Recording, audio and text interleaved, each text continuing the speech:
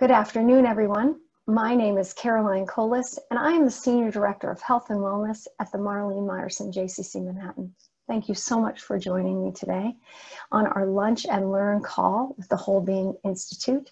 Today we're going to be talking about expanding capacity and increasing resilience with Jean Campbell. When we expand emotionally as a result of living through challenging times, we also gain the opportunity to tap into greater joy and connection in our relationships. At this stressful time in our history, we need more tools and more space for recovery time to allow our bodies to catch up so that our experience can be integrated, our emotional capacity can actually expand, and we can step more fully into our resilience. Jean will guide us through a series of exercises from a variety of somatic healing modalities that will help us expand our emotional capacity and resilience, and even increase our ability to give ourselves permission to be human. A little bit about Jean. Jean is an LCSW, SEP, and TEP. She has been bringing together groups of people to heal for more than 25 years. She blends her extensive experience in psychodrama, sociometry, somatic experiencing, psychodramatic body work, attachment theory, and positive psychology to help those working through trauma, addiction, codependency, and relationship challenges by providing personal growth workshops and intensive psychodrama training workshops for professionals and leadership retreats. Jean is an alumni of the Whole Being Institute Certificate in Positive Psychology. She's committed to creating safe spaces for healing and growth, and trust that we can't do alone what we can do together. Jean, thank you so much for joining us. And you just have to unmute. Yeah, I did. It's my pleasure to be here. Thanks for inviting me, and thanks to Phoebe for inviting me. Yeah. And did I hear you right? You said you were calling from California? I am. I am about halfway between Los Angeles and San Diego. Okay. Well, we welcome our West Coast kin to the call, and thank you so much for being here today. Can you tell us a little bit about, it sounds like you're a graduate of the Whole Being Institute, but I am. How you came to know about the Whole Being Institute? It's all Phoebe's fault. Phoebe and I have known each other for probably about 27 years, would be my guess. We kind of grew up together in the psychodrama community. We're psychodramatic sisters. And I had been hearing about Whole Being for years from her, and jumped at the chance to do the course when they had a cohort in California, and did that year-long course and learned so much and have integrated so much from that experience. And you know, as a clinician, it was definitely of interest to me to start to look at things from a positive perspective. So often in the addiction world, we look at things from a pathology perspective, and to be able to look at things from a strengths perspective felt really important for me. And also, part of why I took that course was I wanted to change my own bias to positivity from negativity. And it has absolutely helped me do that. Amazing. One of the things that we talked about with Gary, if anybody was here on the call, was this idea of capacity. Gary, Heather was on our call on Tuesday, and we were talking about post-traumatic growth. Mm-hmm. And this idea that we can actually increase our capacity at this time, which I found stunning. And mm-hmm. I know that you are in a way going to tell us how we do that. Mm-hmm. Mm-hmm. Should we just jump into it? Let's just jump into this. So I'm going to go ahead and share a screen, and I will make the slides available for folks who want them. I'm happy to do that. So right now in our world, I hope everybody can see this, that the menus are not covering anything, but we're having to deal with some realities that none of us anticipated. And here we all are kind of trucking along in our lives. And then I keep thinking of the line from Hamilton, the world turned upside down, because that's what happened in March. Everything just turned upside down. And so when I think about resilience or post-traumatic growth, I think about being able to take those pieces and put them back together in a different way. And we're never going to be the same as a result of living through this, but we can still make something beautiful out of where we are and what's going on in our lives. And so when we talk about our first line of defense when it comes to this kind of threat to our nervous systems, our first line is the social engagement. It is being able to connect with one another. It's being able to co-regulate. So that's a neurobiology term that basically means regulation is basically a sense of equilibrium, the capacity to kind of calm ourselves down. And particularly at this time when it's been really challenging to go through all of this. I mean, between the pandemic and the protests, and I mean, I'm living in California with horrific fires, and we've had quite a few earthquakes recently. And then, as you mentioned, Caroline, the debates that happen, the political climate, there's a lot.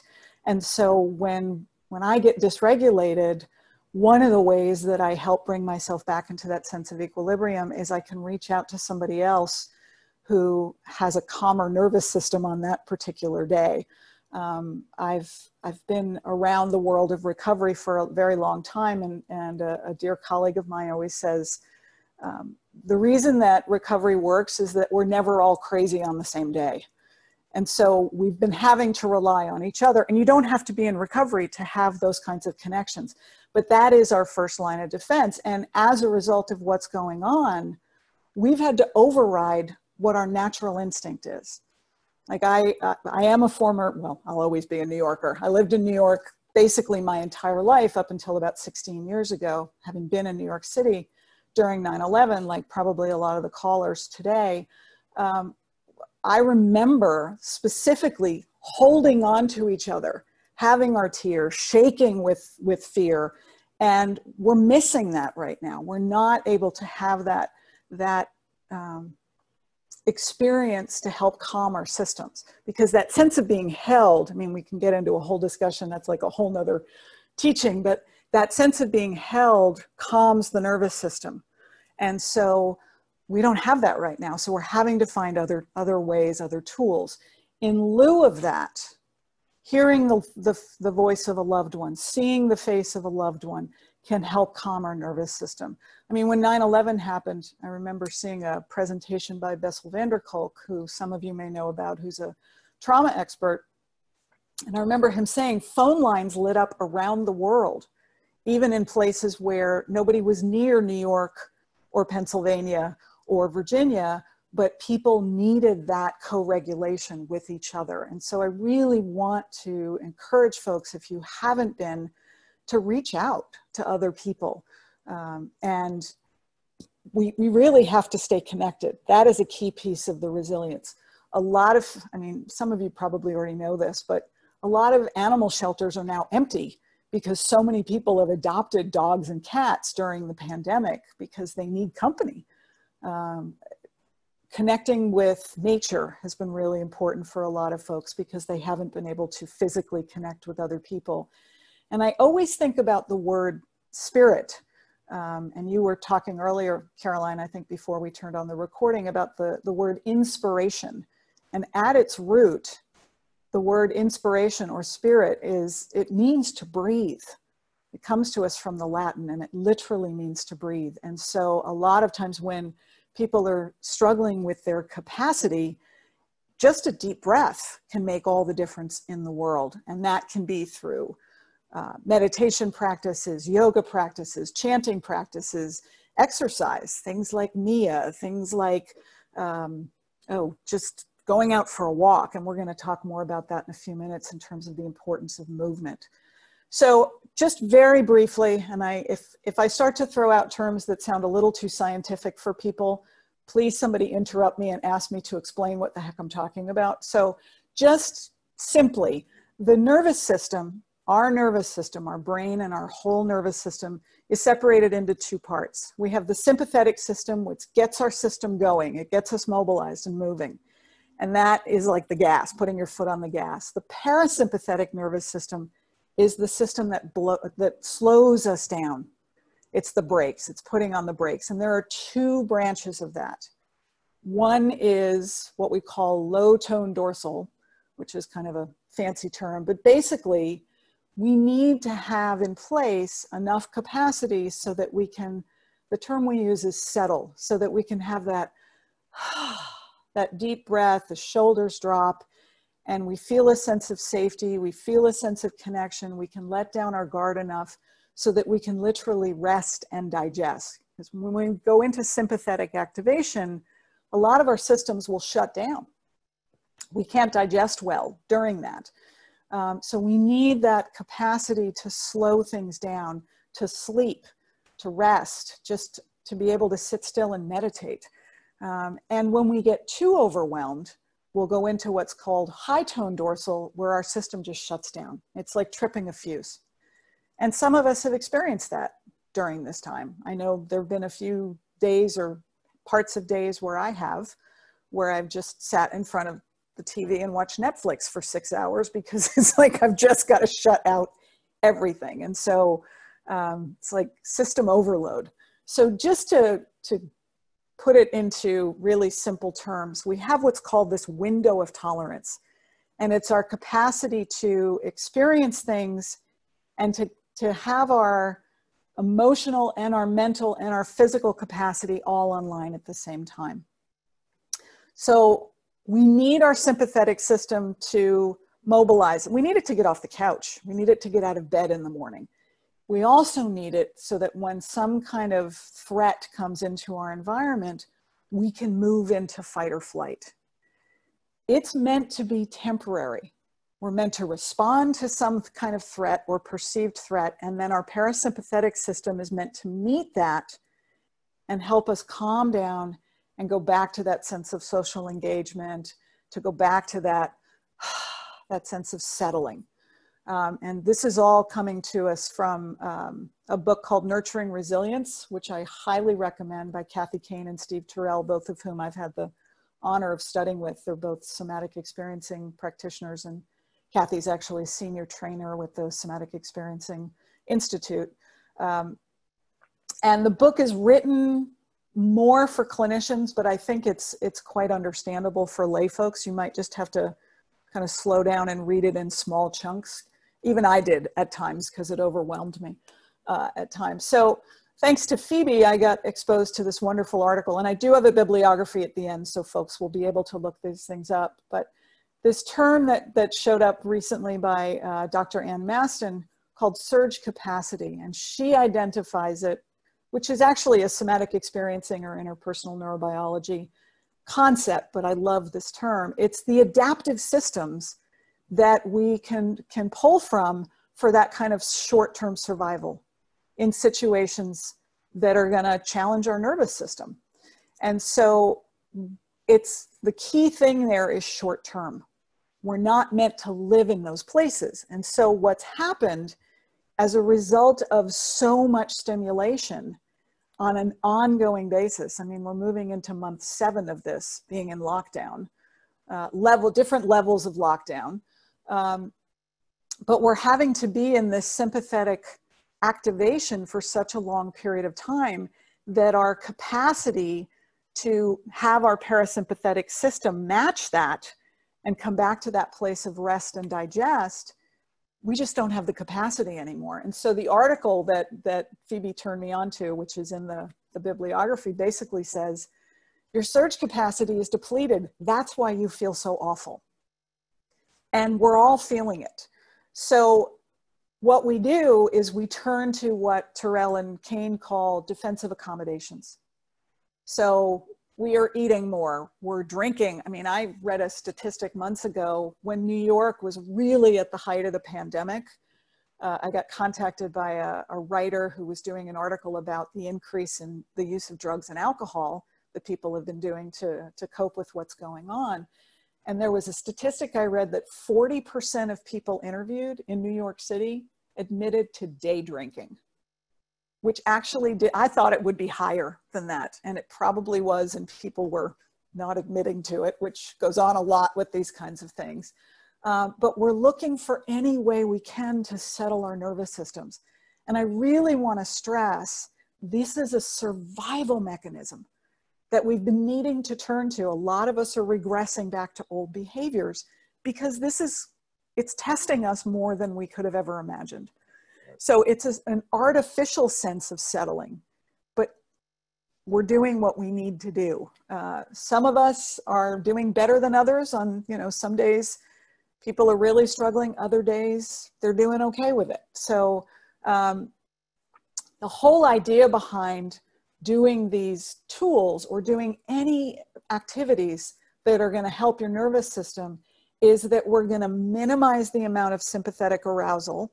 And so what that means is, I'll speak for myself. I did watch the debate the other night, and I actually was not as triggered as I thought I was going to be, because I've spent years developing these tools, and I kind of expected it was going to be pretty crazy. I don't know that any of us anticipated it was going to be quite that crazy, but it didn't faze me as much as I've observed a lot of other people were fazed, because they don't have that same level of capacity.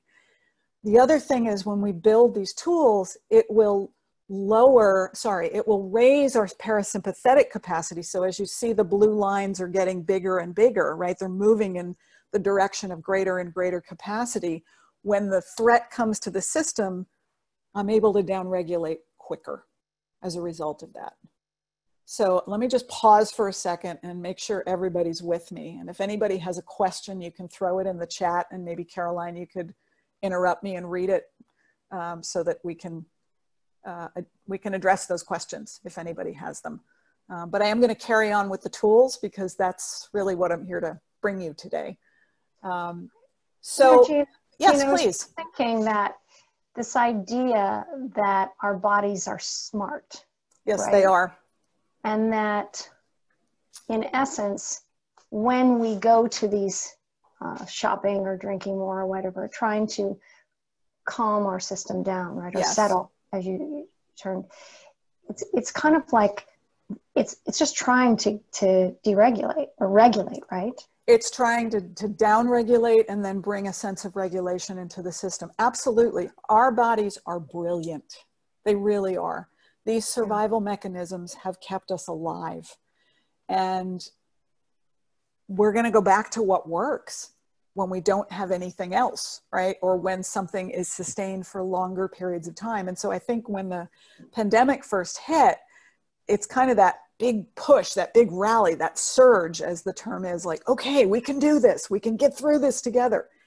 And then it went longer and longer and longer and longer. And it doesn't seem like there's any end in sight right now. I mean, we're now seeing numbers going up again across the country, which is not surprising. Kids are back in school. Colder, the weather's turning colder in a lot of the northern states, so people are moving inside again.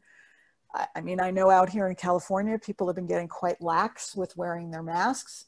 The stores are still requiring it, but out on the street, out on the beach, people just they're not abiding by it because they're sick and tired of having to do it. And I get that, I really do. But unfortunately, there may be consequences as a result of that. And so in our brilliance, we're doing the best we can to try to deal with that. And we were talking before the recording came on, Caroline, you were talking about that sense of denial. Denial, to a certain extent, is our friend. I use this example, when I lived in New York City for all those years, I rode the subway every day, at least twice a day. If I laid in bed in the morning and thought about, I'm going to go underground and get in a metal tube with hundreds of people around me that I've never met before and hurl down tracks at whatever, 50 or 60 miles an hour, right? I was on the 7th Avenue Express train. I wouldn't get out of bed, right? So there's a certain level of denial that I have to have, a certain level of appropriate dissociation to function in the world.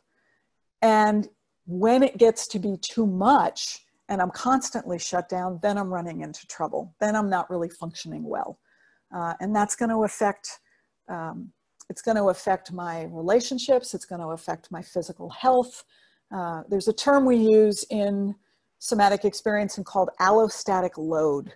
And we were talking about this also before the recording started, it's this idea that, you know, I'm dealing with this in my life, and then the pandemic happens, and then we have to go into lockdown, and then protests happen, and we have the election in the background, and then in California the fires are happening, and we're dealing with climate change and huge hurricanes. It's like one thing on top of another on top of another, and it's no surprise that the system just shuts down or wants to shut down. So we're doing the best we can, and I think we really need to remember that. So it also seems like what we can do is learn to hear the signals of the body. Exactly. Say, wait a second. And what I'm hoping you're going to do is help us say, okay, right? It reminds me of my friend who was pregnant and she was craving a beer, right? And she said, well, I know that that's not healthy, but what's in a beer?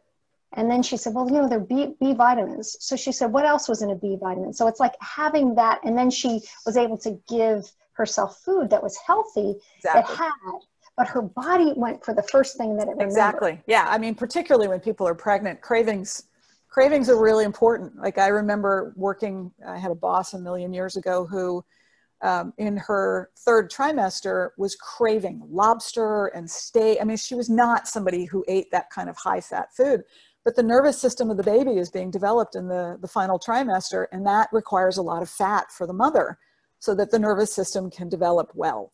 So, you know, listening to the body is really important, really important. And so if I'm craving alcohol and I'm craving sweets and I'm craving this, I can say, wait a second, what do I really need to nurture myself? Exactly. Awesome. Because part of what I think about is emotional hunger versus physical hunger, right? And so if I'm craving sweets, am I getting enough sweetness in my life, right? If I'm craving alcohol, am I craving that sense of that comes into my system when I have a glass of wine or whatever? And what else can I do? And I'm not, you know, if somebody can drink sensibly and appropriately, then, you know, I'm not going to tell them they shouldn't have a glass of wine occasionally. If that's something that is pleasurable and is working for you, great. I tend to work with people who can't stop at one, which is why we have to find other tools. So, but just, you know, it's a positive psychology concept to really stay with that sense of permission to be human. We are all challenged right now. It's just that simple. And so to stay with gratitude, to stay with, you know, one of the tools I learned when I was at Whole Being Institute, and I still do it to this day. And I think I finished my course at least 4 years ago. It may be 5 now. I'd have to think about it for a minute. But every night when I do a gratitude list, I start by writing down at least 2 things I did well that day, which changes my focus. So many people right now are saying, oh, I'm not functioning well. I'm not getting things done. You know, I mean, God bless all the parents home with young kids who are trying to work and homeschool and take care of themselves in the midst of all that. And it's like, oh, I didn't show up for my kids as much as I would have liked to today. Well, what did you do well? How did you show up, right? And so that going off to sleep with that positive focus, thinking about what I'm grateful for. And I mean, a lot of you have been on multiple calls that are related to Whole Being Institute, but just those simple concepts of gratitude, like, oh, I had such a yummy cup of coffee this morning, and to have gratitude for that. Or one of the things that I know we did in my cohort that was so nurturing for me was that every day we would text each other. We had a group text, and we would text each other the best moment of the day that we had. And every time a text would come through from one of my fellow cohort members, my positivity would get boosted as well. Hearing about it, seeing a video of it, seeing a picture of it, having them tell the story of it. And it really helped. And so a colleague of mine out here in California actually has started a meeting once a week in the morning, and she calls it the Silver Linings Group. And everybody comes on. There's a speaker every week who's talking about the silver linings in their life right now. And we go around and everybody names a silver lining that they've had in the past week. And it's a great boost to my week. The other concept I want to talk about, and this is referring to what you were saying, Caroline, the idea of slowing down enough, and Phoebe uses this term all the time, the idea of when we have a threat or some kind of crisis or a sense of overwhelm, it's like a snow globe getting shaken. And we need to allow time for those flakes to settle. And so slowing down and just checking in with the body can be so important. And giving, my colleague Deborah Sweet, who's a trauma therapist, she's based up in Oregon now, and she talks about kind of pausing from time to time and allowing the body to catch up. And the good news about that is that we can find a way with the appropriate tools to settle. The bad news is that sometimes when people finally slow down, all the feelings that they've been avoiding start to warm up. And so, in somatic experiencing, we talk about this concept of pendulation, right? So when those feelings start to come up, just dip a toe in and then go back. If you have to go back to Netflix, then go back to Netflix, right? Don't dwell in that snow globing. Don't dwell in those feelings, because they'll overwhelm your system if you do. So if you're feeling a sense of high agitation in your chest, for example, find a place in your body that feels calm, or that at least doesn't feel agitation, and put your focus there instead. And stay there while the agitation in the chest shifts. And I'm going to jump into some specific tools in a minute. I've been thinking, and I'm not Jewish. I was raised Catholic, but having lived in New York as long as I did, I'm always aware of the Jewish calendar. And I know we're about to head into Sukkot. And the thing about this quote that struck me is that piece where she says, Sukkot is a time to appreciate the shelter of our homes and the shelter of our bodies.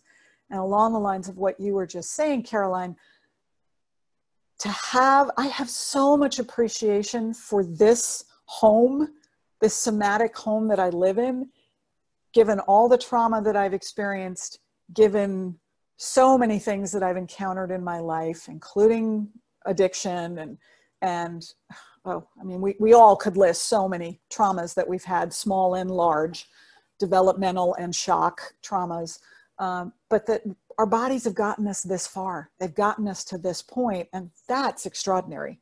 And to just take a moment to honor them in the midst of all of this, to me, it's just it's one of those moments where when I thought about Sukkot, I was like, let me just pause for a moment. And I started kind of going around the internet and reading more about it. And that just jumped out at me, just to have that gratitude for where I am and where my body has gotten me to. So I want to jump into some of these tools. And there's a concept in somatic experiencing called orienting. It's not specific to them. This is a psychology tool that's used. It's used in interpersonal neurobiology. It's used in brain spotting. It's used in all kinds of different modalities. But the idea of orienting, and let me explain what that means, and then I'm actually going to demonstrate it. So when we orient, it literally means just to look around your space. And so there's two kinds. There's exploratory orienting, where I'm not feeling any kind of threat, and I can just kind of slowly look around and take in the room, which I'm demonstrating. And this is how slowly I would do it, right? I'm not rushing around, looking around. I'm slowly, I've got a big plant over here, and I've got some photos on my credenza. I've got my diffuser going with some yummy calming oils. I've got a calendar on the wall. I can see the sunlight streaming in, right? That's exploratory orienting. As opposed to when we feel a threat of some kind, our immediate response is to turn, and where's that coming from? The sound, the sight, the smell, whatever it is. So when we're feeling highly activated, to orient from an exploratory standpoint. So I'm just going to invite all of you for a moment to just very slowly look around your space, really slowly. And if possible, find something that makes you smile, or something that settles your nervous system, something pleasant. Just let yourself take it in.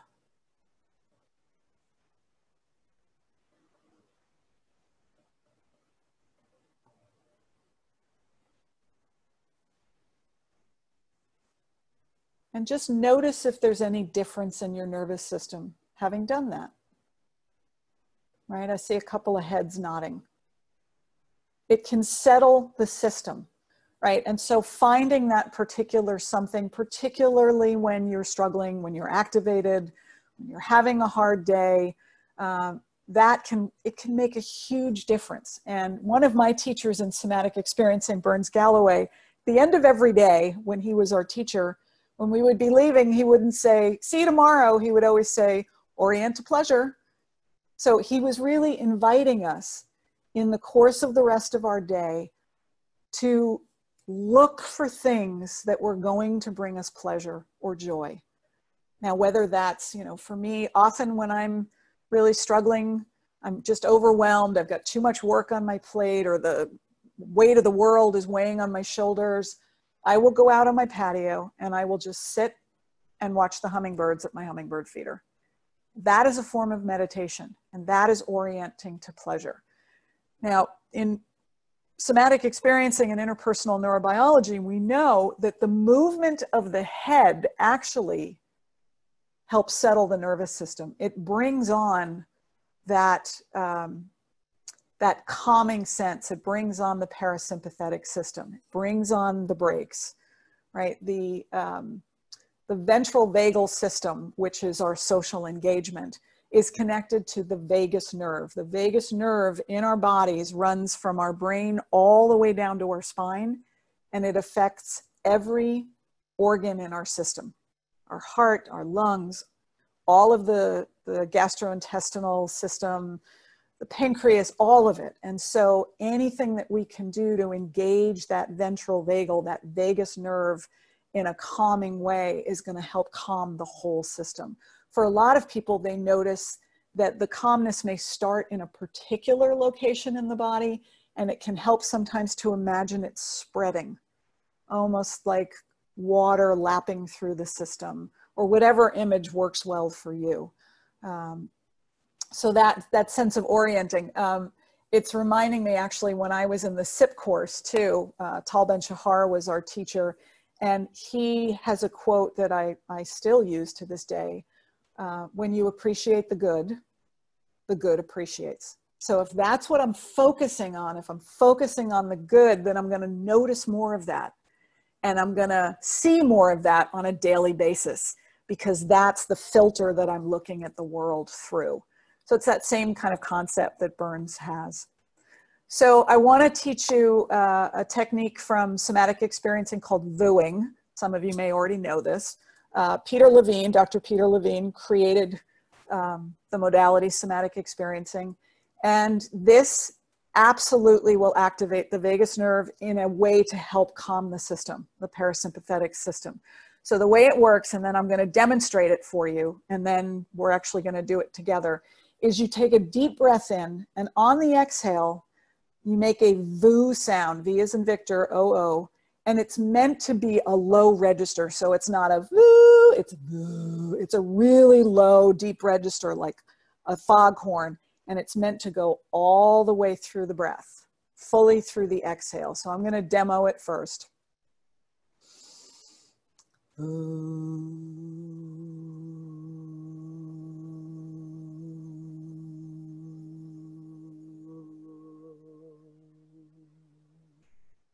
And part of it is feeling the vibration in the chest or in the gut. So you're welcome to take yourself off mute for a minute so that we can, actually what I'm going to do is I'm going to stop the share so we can see each other's faces while we do that too. And you're welcome to take yourself off mute, and we're going to VU together. Okay, so everybody deep breath in.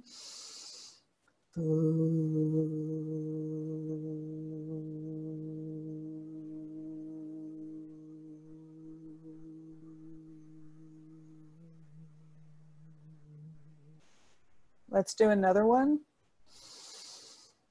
And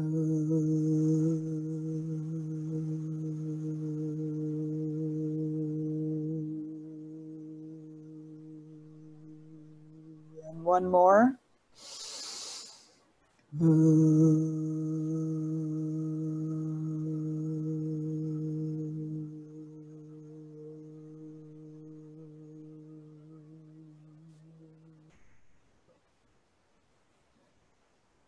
when you're ready, if your eyes were closed, you can open them. Does anybody want to unmute yourself or share a little bit about how that was for them? Just raise your hand and I can unmute you. Great. Thank you, Carolyn. Was that Adrienne you want to? I have to ask you to unmute. Okay, go ahead, Adrienne. You have to unmute. You go into yourself, to your core. Like it helps you like find, you know, center yourself. Exactly. Like if you go to yourself. Beautiful. I couldn't have said it better than that, Adrienne. It's beautiful. Thank you. Yeah. Okay. Thank you. Anybody else? Let's see if I go through the pages. We've got a couple pages here. Anybody raising their hands? I see Rachel's cat is raising her tail. Debbie's typing in the chat. It reminds me of the shofar. Perfect. Yeah. Oh, how perfect. I didn't even think of that. That's beautiful. Yeah. Thank you for that. And we've had some questions in the chat about salty foods, and people have been answering. What if called you're your cat salty? over, Rachel, as she just said. Yes. Animals love vooing. Sorry, the question, Caroline? The question was, if you're craving salty foods, what do you substitute? Sweets? And someone said pickles. Pickles are good.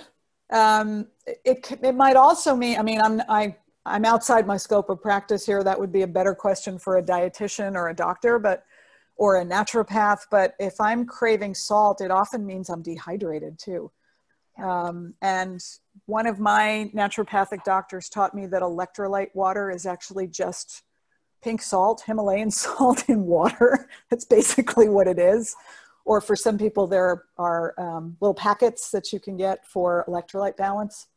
But yeah, that's out of my scope of practice. But so are we increasing our vagal tone? We are increasing our vagal tone by doing that. Yes. And our coherence? Exactly. Exactly. And our somatic resilience. All of that is increasing. And the thing about the VU, and I want to reiterate this because it's an important point, is that for a lot of people who've been in freeze, when they start to VU, it might actually bring them out of freeze and it may be a little too much. So you might only want to do a very short VU for half a breath, right? To not do the full one, to not do 3 or 4 of them. Again, I have a lot of capacity, and so I tend to do 3 of them as part of my meditation every morning, which really helps me. And even last night when I climbed into bed, I was a little activated. I should not have checked the news before I went to bed, and I did. And I did 3 VUs, and it just settled my system enough that I could just turn on my side and go to sleep. So I'm going to throw a bunch of different tools at you today, and you can choose whichever ones work for you.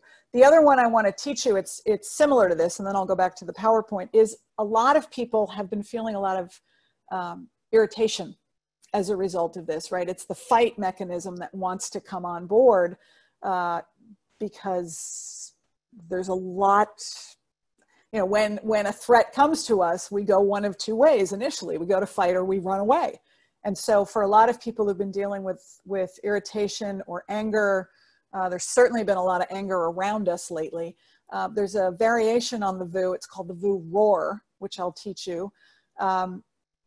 And basically you do a VU and then you're going to move your mouth into a roar sound. And the whole idea is to really move the jaw because anger from from somatic psychodramatic body work, we know this from Chinese medicine, the meridians, anger runs through the jaw. It's where we hold it. So a lot of people struggle with TMJ, for example, or sometimes if I've been clenching overnight, I wake up and my inner ear hurts because I'm in that kind of bracing or lockdown. And so I'll demo the VU roar.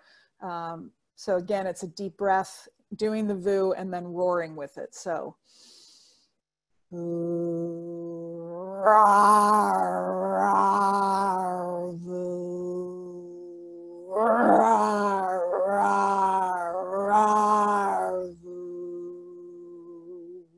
And you really want to make it as big as possible. And you can do it in any combination that you want. Some people will do VU, roar, VU, roar. Some people do VU, they do 5 roars, then they do a VU.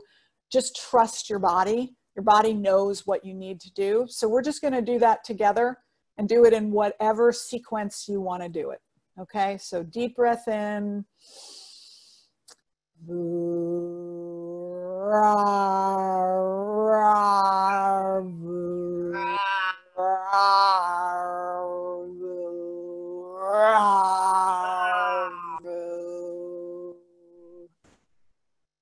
So I'm seeing a note in the chat. Somebody said they do a similar exercise in Qigong class.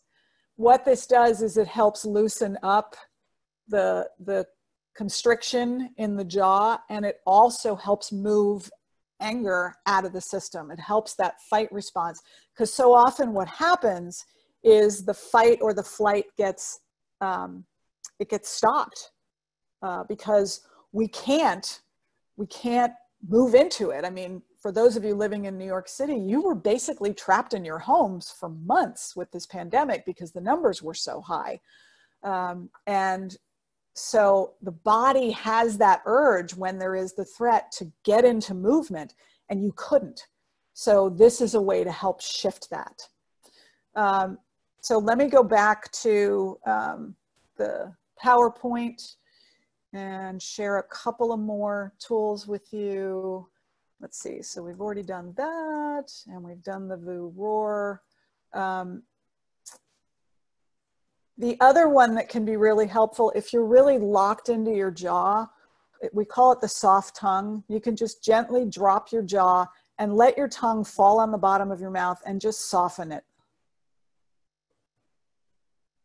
And really just let these muscles in the jaw just drop as much as they're willing to. Don't override your system. Don't push it. If you can only open your mouth a teeny tiny amount, that's fine. Just drop it to the point where it naturally wants to go right now. And just soften your tongue. Just let it land in the front of your mouth.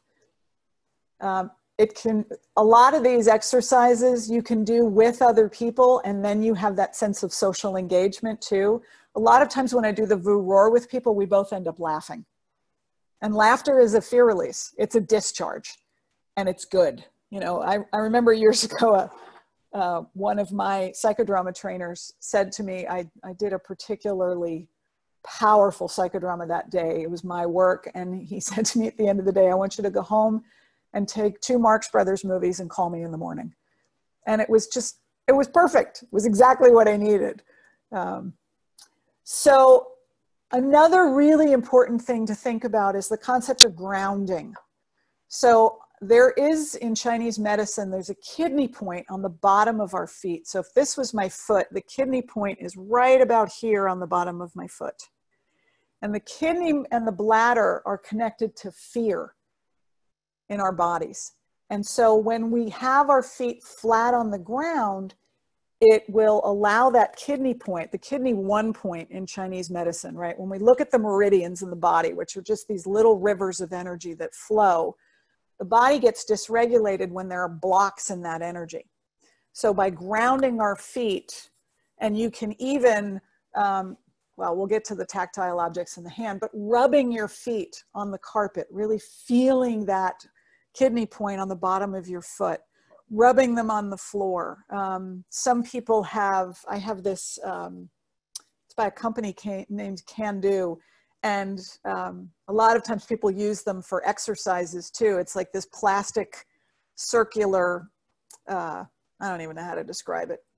It's used in gyms a lot for people to be working on their balance, but it's got ridges on it. And sometimes I'll put that on the floor and just gently rub my feet against it so that I can feel that sense of grounding. For some people, I have this citrine stone. It's soft. I sometimes will, it's like worry beads, the same kind of thing. Those are very common. Some people use, I know a lot of people I was raised with, Catholic, who used rosary beads as a way to ground themselves. It was something to hold on to. Whatever works for you, trust it, right? Trust the body. The other thing that's really important, and we've already talked about this, is that long-term stress can really lock us into freeze because we can't go into fight or flight. So movement is key. And it can be anything. It can be walking, it can be yoga, tai chi, qigong, biking, swimming, dancing. I mean, sometimes I'll just turn some music on and just start rocking out in my living room, or I'll do a couple of yoga poses, or even some of you may be familiar with Amy Cuddy's power poses. She did a bunch of research about, you know, just, and this is definitely a yoga pose, like putting your arms up in the air. Also the Wonder Woman pose where you're standing with your hands on your hips, right? That power pose, lifting the head actually increases your mood. Because a lot of times when people go into freeze or they go into depression, there's an inclination to pull inward. So any movement that we can have that will help us move outward.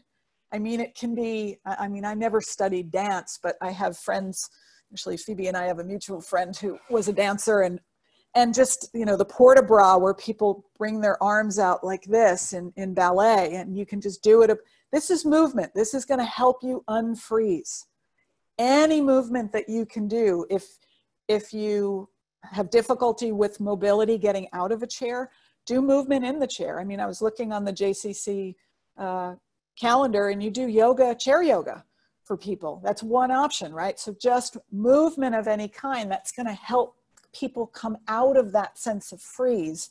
And again, we go into the freeze as a coping mechanism, but then with long-term stress, that coping mechanism starts to work against us to a certain extent.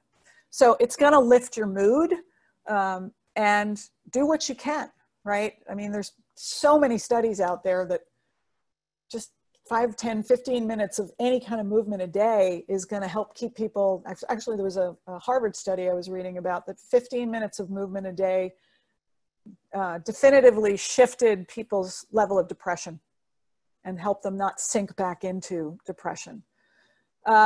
Shifting focus. We already talked about this a little bit, but the idea of pendulating. So if I'm feeling like if my gut is churning because I'm anxious, and I think we all have our particular Achilles heel, right? For some people, it's their gut. For some people, they get anxiety in the chest. For some people, they get low back pain. By the way, low back pain is about fear.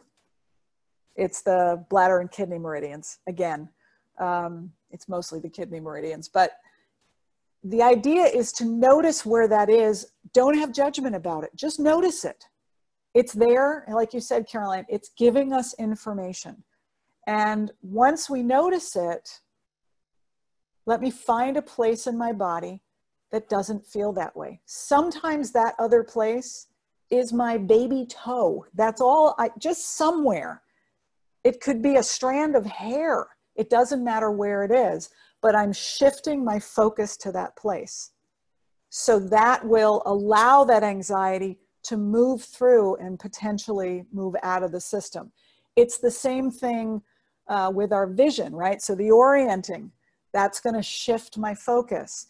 Also, the positive psychology teachings help us know that shifting my focus in terms of looking, as I already said, looking for the best moment of the day, looking for things to be grateful for, finding the silver linings.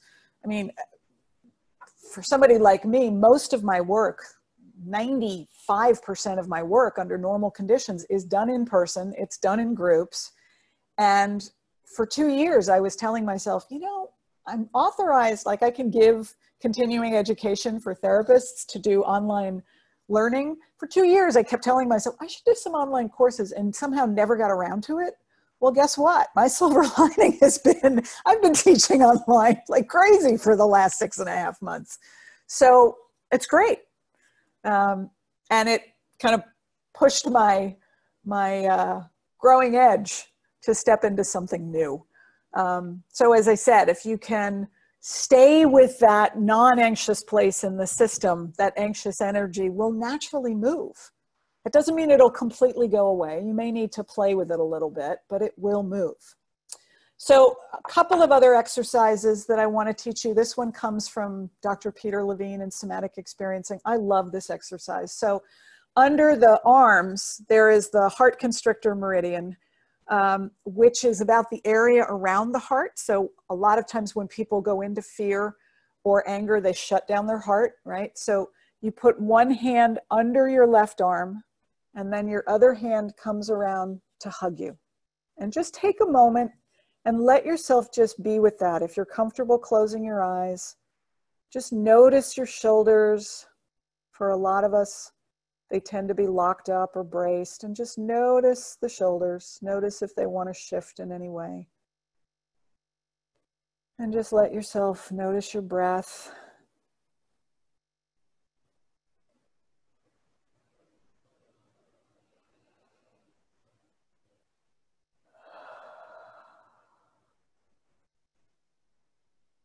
I notice when I do this, I tend to settle more. My breath tends to get deeper. I just notice somebody yawning. That's the nervous system resetting. Yawning is good. Yawning is a down regulation in the system. Some people start to rock when they do this. It happens naturally. They don't even notice they're doing it. Just go with the movement. Yeah. I was thinking the other day at a time like this, who doesn't want their good mommy to hold them? So another one I will teach you comes to us from the world of psychodramatic bodywork.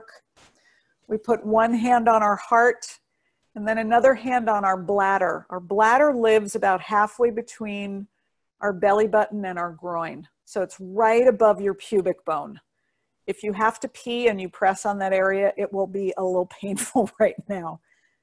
So the bladder is connected to fear. So just again, just let yourself sink into that.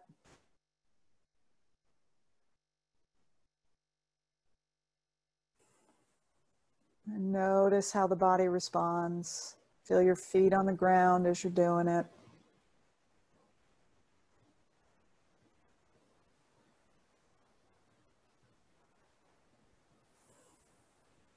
I often do this right before I fall asleep. I'll just lie on my back and just put my hands here. I often do it during meditation too. It's just, it feels so comfortably containing for me.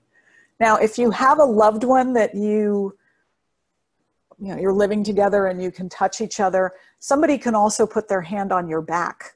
We call that a heart sandwich in psychodramatic bodywork. That's Susan Aaron's work, where there's a hand on the front and a hand on the back. You can either put your own hand on the front, or you can have somebody put their hand on the back. The other thing that I've done sometimes is put a hot water bottle with some warm water behind me and have that on my back while my hand is on the front of my heart and a hand on my bladder. That's another way to do this. Another is to put a hand across the forehead. This is best done if you can lean onto some pillows. So that way you don't have to work to hold up your head. It can make a really huge difference. And again, just settle in. If there's someone who you're living with or that you're doing touch with that is safe touch and safe COVID touch, they can actually stand behind you in a chair.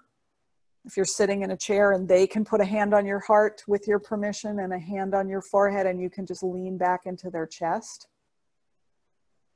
That can be so comforting. Or they can put two hands on your heart in front. And just from a logistical standpoint, if you're not comfortable having somebody's hand on your heart, particularly for women because of our breasts, you can put your own, let me just tilt this down a little bit. You can put your own hand here, and then somebody can put their hand on yours. And that way they don't have direct contact with your chest.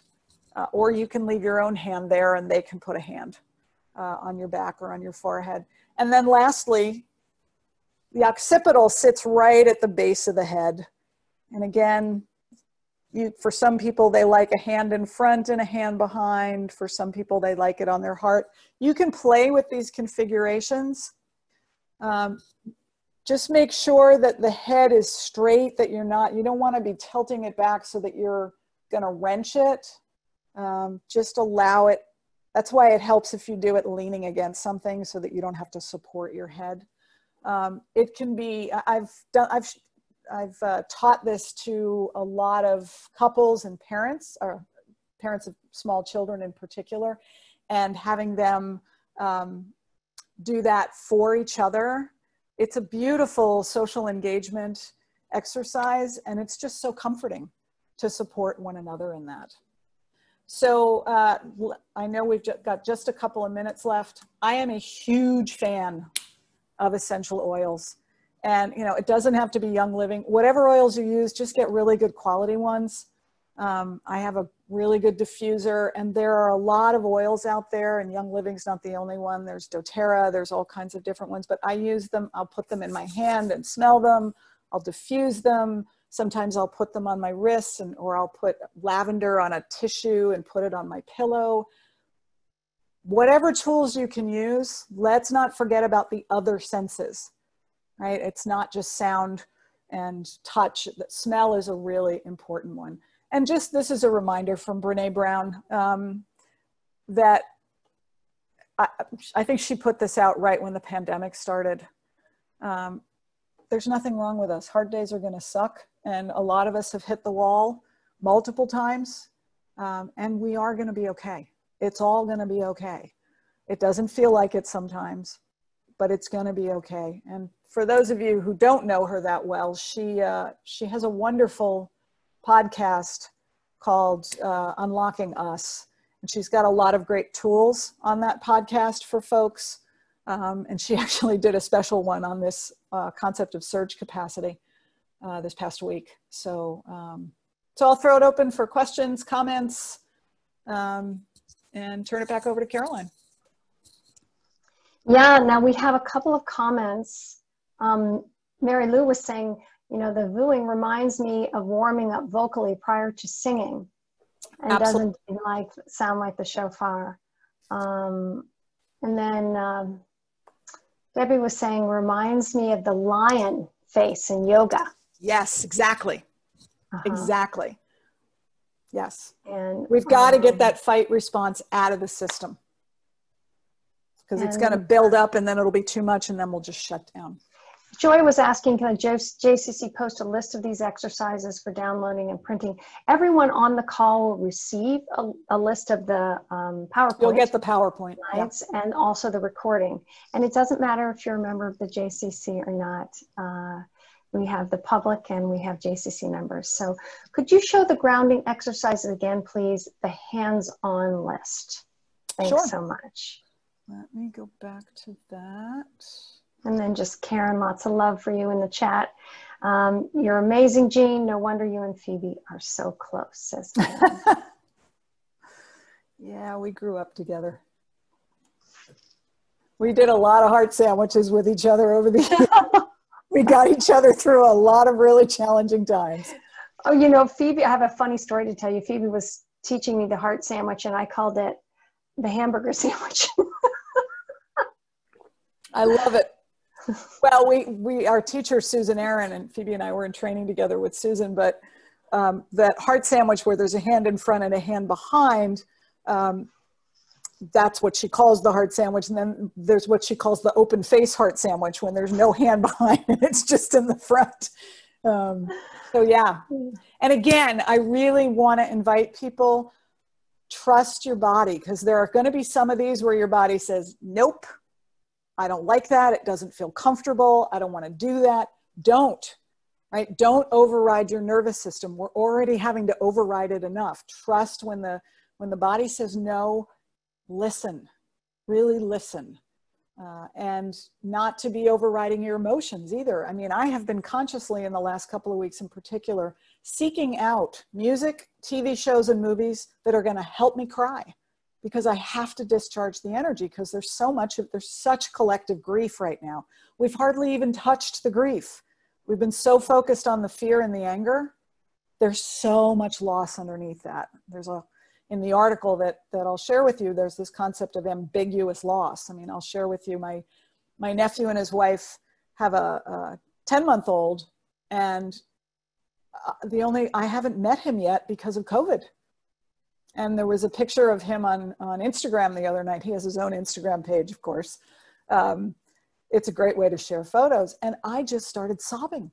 because it's a loss that I've experienced as a result of this pandemic. And there are so many of those unspoken losses. We'll never get that time back. Kids in college who missed the end of their first year or their graduation, or, I mean, there's so many losses that we've hardly even scratched the surface touching, because we're just trying to get through it. And that actually is not uncommon, that feelings catch up, right? A lot of times we get through the crisis and then we fall apart. So just use whichever of these tools are going to be helpful for you. The ones that don't feel right, let them go. Beautiful. And then in relationship to demonstrating this, you know, I'm just going to say, because we are out of time, but Jean, people can listen to the recording again. That's what's a great thing about having the recording. But just go ahead and do them really quickly, because I do, someone might really. One hand under the left arm, other hand around, hugging. Right, and then you can really let yourself sink into that. I'm going to go through these quickly, but obviously you would sink into that. One hand on the heart, one hand on your bladder. Your bladder lives right above your pubic bone. It's not your belly, it's your bladder, because the bladder is connected to fear. Another option is a hand on your heart and a hand on your forehead. And then a hand on your heart and a hand on the occipital, which is in the base of the head and the back. Or for some people, they want a hand on the front of the head and a hand on the back of the head. And again, you can do this with a loved one. They can do it for you, right? Or standing behind you, both hands on your heart, standing behind you. I've done this with people where I've had a hand on their heart and a hand on the front of their head, and they just lean back into me. Or holding them like this, and they can just relax and lean. Or the heart sandwich, hand in front, hand in back. So it reminds me of the work that I've done, Watsu, in the pool. Yes. Which is water shiatsu, where you're carried. Yes, Watsu is amazing. Yeah. So I'm going to unshare your screen. Thank you so much. Let everyone kind of wave to you, which is amazing. And then remind everybody, we are having sessions next week. It is the first day of October. Unbelievable to me, you know. Trish Walden will be here, and she's going to be talking about living without regret, right? Because of COVID, we are in a time of unprecedented pause in every area of what was previously considered normal. This disruption has created many challenges and also many opportunities to re-examine our priorities and also opportunities and choices. So she's going to talk about that. And Suzanne Luther is Tuesday, Embodied Mindfulness, and Trish is Thursday. And I understand, Jean, that you're a colleague of Dan Tomasulo. I am. Yes. Yeah. Dan and I trained with a lot of the same people. Yeah. He's amazing. He's extraordinary. He really is. Yes. And we hope to have him back, and you back as well after the election. I think regardless of what happens, the outcome, I think we're all going to need some self-care. Would you agree, everybody? Absolutely. So we're going to have, as part of our Lunch and Learn series, we're going to talk about that, like how to stay in hope in those times post-election too. So stay tuned. Be well. Take care of yourself, everyone. Thank you so much, Jean. And thank you, as always, Phoebe. Shana Tova, everybody. Shana Tova, everyone. Take care. Thank you so much. Bye.